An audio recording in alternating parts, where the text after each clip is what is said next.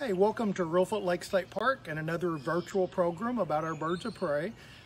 My name is David. I'm the Ranger Naturalist for Tennessee State Parks based here at Reelfoot Lake.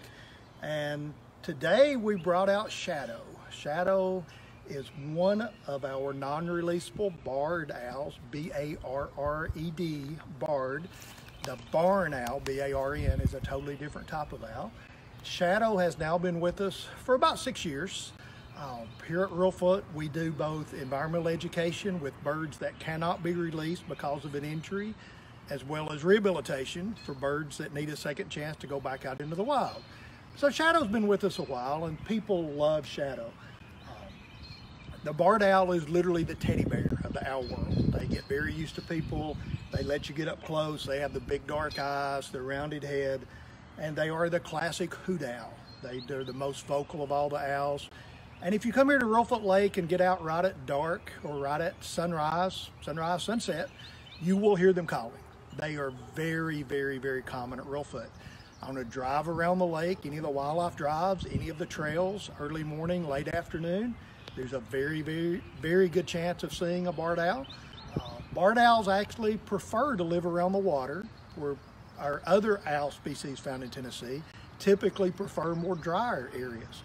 In fact, one of Shadow's favorite foods here at Reelfoot is also one of my favorite foods, especially when I go south to the Gulf, especially to New Orleans. Crawfish, crayfish, love crayfish. And when you find a crayfish, when you find a barred owl nest or barred owl roost, you always find a lot of remains of crayfish. They also actually catch a lot of fish. It's not uncommon late in the afternoon when I'm fishing on the lake. I will hear a barred owl, and then I'll start looking, and I will find it and see it.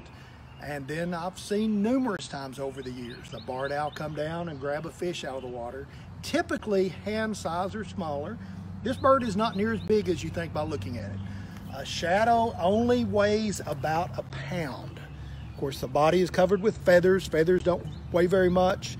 Very lean muscles. Of course, owls have hollow bones. Birds have hollow bones as opposed to solid bones. So they don't weigh very much. They actually don't fly very fast. It's not a good idea to fly 100 miles an hour through the woods in the dark. So they kind of ghost along like a big moth or butterfly, looking and listening for their food or for danger. They actually are very good at hunting by hearing as well as by sight. They will pretty much eat anything smaller than they are, and that's true of most birds of prey. They're pretty opportunistic. There are some exceptions. There are some birds of prey that are very specific on their food, but barred owls and most owls are very general. They eat anything smaller than they can catch. So most of Shadow's food would be things that weigh less than a pound and things that are found around water. Now they will take mice and rats and maybe a squirrel, even a half-grown rabbit. So they're pretty opportunistic, especially when they have babies in the nest. You know, if you have 4 babies in the nest screaming for food, you're not too picky on what you take in to feed your babies. Whatever you can find goes to feed them. And we're now in mid to late April, and actually the baby barred owls are just now getting big enough to leave the nest. We have numerous nests here around the lake. I know where a few of them are, but this is what we call baby season. In the rehab world, where you're rehabbing injured birds of prey, March and April and May are always when you get in babies. Most of the time, they don't really fall out of the nest. Something that we see very often is what we call branching.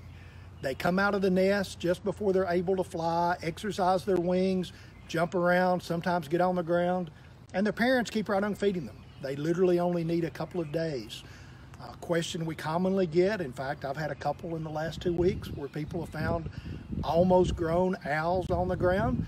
Say the best thing you can do is take a big basket, fill it full of half full of leaves, and put it back in the tree near where you found it. For the owl to stay in the basket for another couple of days, the parents will keep right on feeding it. It's always much better if the parents raise the birds than if we raise the bird. Now, if there's an injury, they have an obvious wing injury or leg injury, then they need to go to the vet and need to go to a rehabber and actually get treatment. But literally, if they've just climbed out on a branch, it's always much better to let the parents feed them. Many, many people over the years have been introduced to our natural world, and actually the nighttime birds of prey by the barred owls here at Reelfoot. Shadow is a long line of education birds we've had here at Reelfoot, but people always love to see, learn about, and hear the barred owls.